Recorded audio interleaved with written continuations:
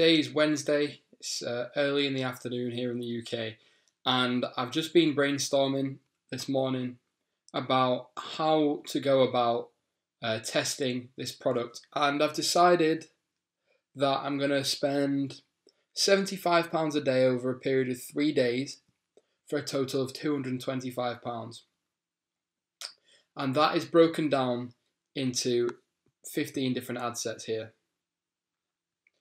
And so basically, as I said, I'm already using some data that I know about my audience just from my Google Analytics. But if you know your audience, you'll probably be able to do a similar thing as this, what I'm doing now, without any data, if you already know who your audience is. So I'm going to be targeting, my ad sets are going to be split up by age and by country. They're all going to be targeting males. They're all only going to be on iPhone and on Facebook newsfeed and Instagram feed. No other placements other than those two placements on iPhones. Interests, I'm undecided as to how I'm going to stack them, how many interests I'm going to go for, whether I'm going to go down the route of putting competitors or celebrities on magazines or TV shows, etc. into the interests. I'll let you know that after I've done it, after I've decided it.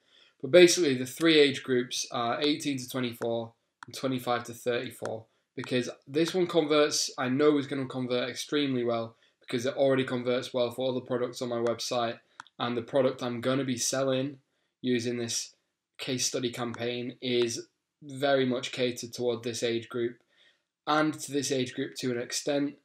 And then I want to test older age groups because I've had purchases from them in the past, and if I don't target them, if I don't advertise to them, I could perhaps be leaving money on the table, but this might make a loss.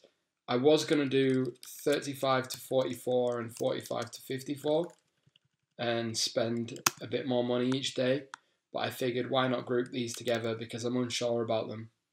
If they do work, I can duplicate, I can branch out, and I can run separate campaigns for these different age groups here and spend more money. But for now, this is what my ages are going to look like. So that's my ages, and then I'm targeting 10 countries. I've got the big four, and then a couple in Europe, a couple. The large countries, they're very popular in terms of Facebook ads. People do target them a lot, but I can't really justify making, if I was to target each country separately in separate ad sets, along with these different age groups, I'd be looking at over, I think about 1, 2, 3, 4, 5. I'd be looking at 30 ad sets, and I'd be spending £150 a day, and I'd spend £450 over the period of 3 days. But this is a testing period, and I don't want to spend that much money in case, this product is in fact not a winning product, not something I can advertise. But anyway, this is how I'm splitting my countries up: US, UK, Canada, Australia, and then I've bunched the 6 other countries together in other. So this will, when I'm targeting these other countries, there'll be an ad set that just has 6 countries in the locations rather than just a single one. And that equals 3 times 5, because we've got 3 ages, 5 countries, and then all this will stay uniform throughout the different ad sets. That's 15 different ad sets. So I'll have a US 18 to 24 with these settings. I'll have a UK 18 to 24 with these settings, a Canada 18 to 24 with these settings, and so on and so on. And then I'll have a 25 to 34 for each of these, and that's how you get, the 15. 3 times 5. And they're all going to run at £5 a day each. That equals £75 a day for a total of 225 over 3 days. And then what I will do is I plan on making lookalike audiences from the results once I've had 100 page views and 100 add to carts and 100 purchases. So I'll have a lookalike audience that is similar to people who viewed this specific product that I'm advertising here, to these people.